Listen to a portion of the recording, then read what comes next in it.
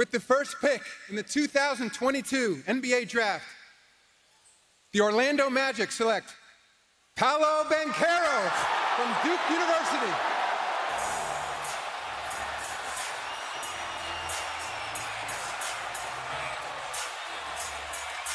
Banchero, fourth player from Duke, selected #1 overall, most of any college, joining Zion Williamson, Kyrie Irving, who's been making some news today, more on him later on, and Elton Brand. Getting the love from his family, proud of his roots from Seattle. The ACC Rookie of the Year, averaged 17 points and 8 rebounds and 3 assists per game, 6'10", 250 pounds.